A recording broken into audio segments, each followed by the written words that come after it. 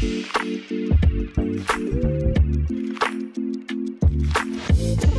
here it is, the Bacon Butty. We're in the lovely Brasco Lounge in Liverpool City Centre, and I'm joined by the lovely Jake Nolan today to discuss a lovely win for the Reds, at Old Trafford once again, 3-0 over Manchester United. And I sort of wanted to come at this from a bit of a different angle, really, Jake, because you were born in 1993, I was born in 1995, famously just after Everton won a trophy, so I've never seen Everton do that, which is good.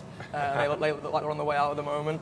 But sticking with Manchester United and sticking with Liverpool for now, we've basically grown up with just a childhood of torture at the hands of Manchester United. Think about all the great players who played for them, all the great wins that they've had over Liverpool, and we were actually kind of lucky in a sense, I guess, that we went through the Houllier era where he gets a couple of wins against United. We've had a couple of managers who have been a bogey for them. There's the 4-1 under Rafa, but it feels like in recent years the extent to which that tide has turned is undoing a lot of childhood trauma.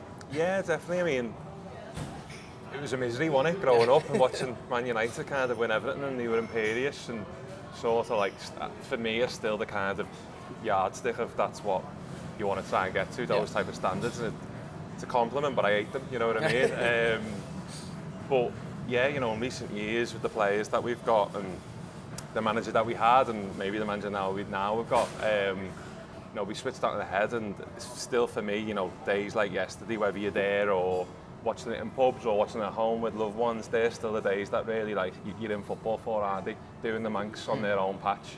And then theatre of dreams they call it, don't they? Yeah. It's fucking not dreams anymore, is it, mate? It's fucking theatre of nightmares for them.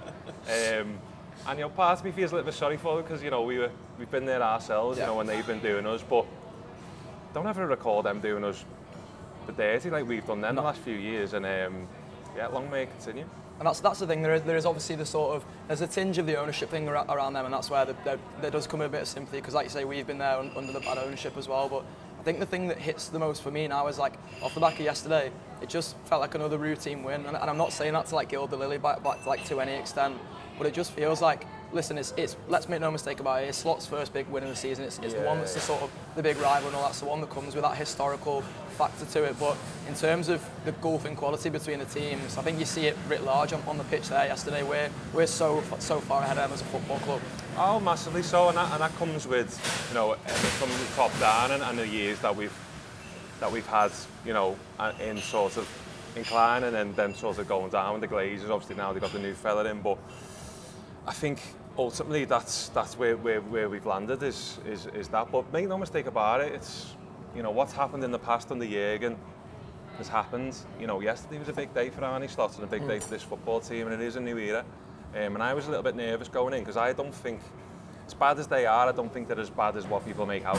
They got beat by Brighton last week. Loads of teams that get beat by Brighton this season, they look really, really good. They're fucking bananas. Yeah. They are absolutely bananas, and I think they'll probably be a better team once they get rid of the manager and get a new manager in, but they're not far off. They are top 4 team in and around.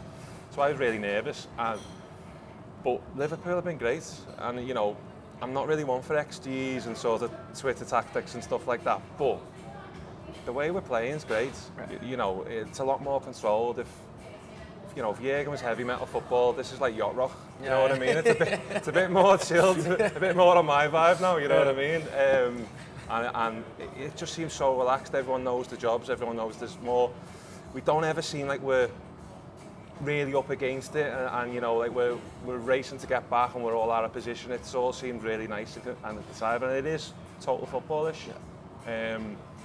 Credit to the manager there, that was a big day for him yesterday. Absolutely, and I found myself watching that yesterday and almost having the emotional scars coming out of what United have been like in the past, where I'm watching players like Mainu, and I don't think he had his greatest game by any stretch of imagination. He's probably one of their worst players in the because I think of how overexposed he is, but he's clearly a great young talent. Garnacho, I think, is a great young talent, and I'm watching all these lads and being like, oh, they could be something for United, and it almost starts to worry you, because you're like, oh, maybe it is the next coming of their next phase. But look around the pitch at the talent we've got, and it's not only the sort of top-end talent. Virgil van Dijk and Mo Salah are both absolutely imperious in that game. Trent Alexander-Arnold, you go through 1 to 11, and I think there's great performances all over the pitch. But lads like Ryan Gravenberch again stepping up to the plate, Ubu Konate, all these lads who are, even Trent, who's only still like 26 years old, I think they're all a part of our next generation of our team as well, or should be. I mean, we're hoping that what Trent was saying yesterday about I was going to come back to get that kiss from the camera back means that we'll be back next season. But YouTube Press the button, become a member of the Anfield Wrap from the heart of the city of Liverpool.